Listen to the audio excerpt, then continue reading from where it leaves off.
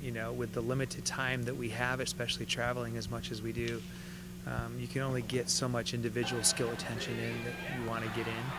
And, you know, I think the older players continue to show the way to the younger players in a lot of different ways. You learn from doing, but you learn from seeing. And the younger players are certainly learning from the older players by watching what the older players do. As a team, like I said, we continue to progress and get a little bit better each week. You know, I like the progress, and I'd like to see us continue to progress as we hit the last 8 or 9 weeks of the season. So far, I think it's really good. I think our freshmen are learning a lot from upperclassmen and the coaches.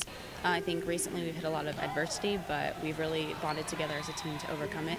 So overall, I think we're doing pretty well. There's a lot more learning going on this year, I think, but competitively, energy-wise, atmosphere, it's all awesome.